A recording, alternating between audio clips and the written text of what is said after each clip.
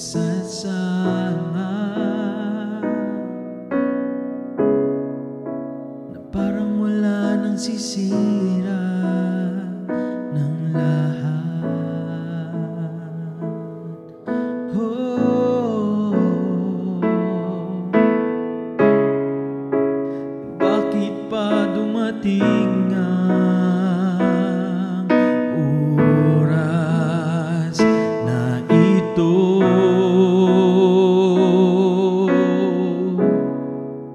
Nabalitaan ko na wala ka na.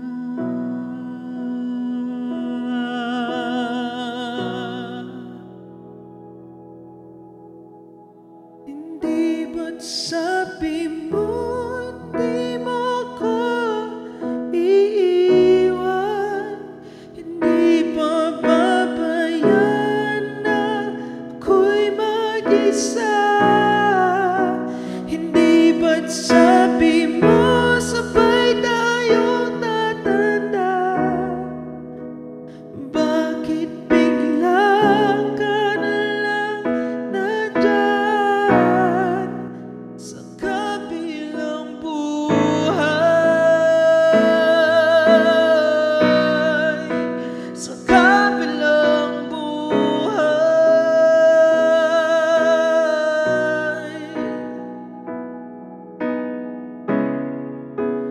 Paano ng lahat?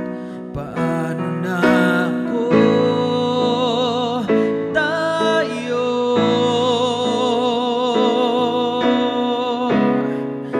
Hindi ba't sinabi mo sa'kin na sabay tayong mangangarap?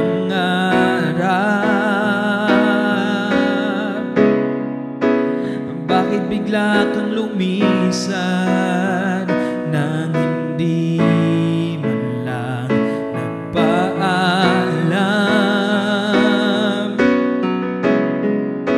Isang malamig na hangin ang yumakap sa akin,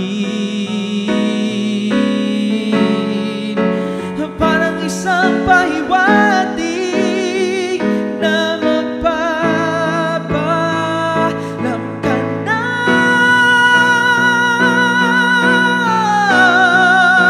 Hindi ba't sabi mo hindi mo ko iiwan? Hindi pa babayan na ako'y mag-isa?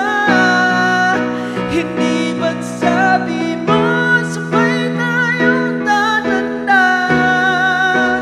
Bakit bigla ka na lang nandyan sa kabilang buhay? Sa kabilang buhay.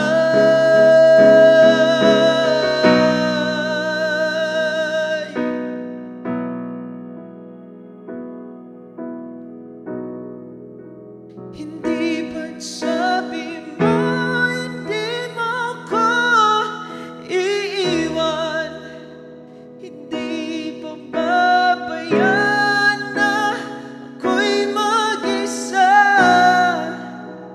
Hindi ba't sabi mo sabay tayong tatanda? Bakit bigla nandyan sa kabilang buhay? Oh, sa kabilang buhay.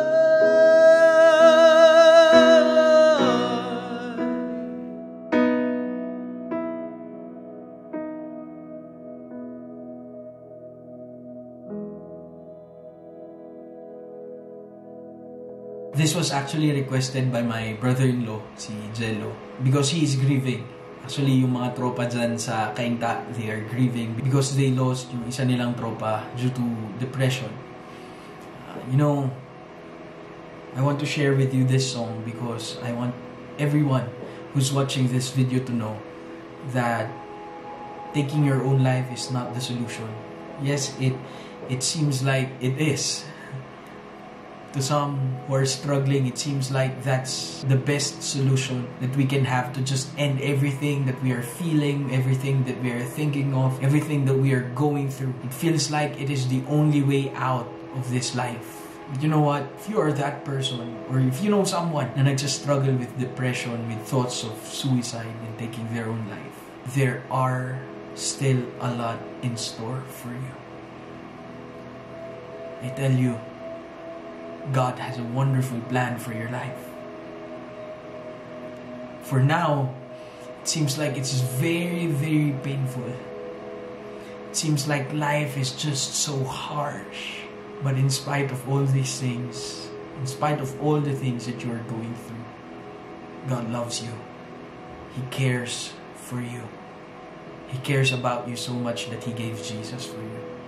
I pray na mangusap ito sa inyo. One of the reasons bakit hindi dapat ito gawin is because maraming nagmamahal sa atin. Maraming malulungkot. Hindi man natin nararamdaman at the moment because of the depression that we have. Pero maraming nagmamahal sa atin. Maraming iiyak, maraming luluha, maraming tatangis. Laban lang. Kasama mo ang Panginoon.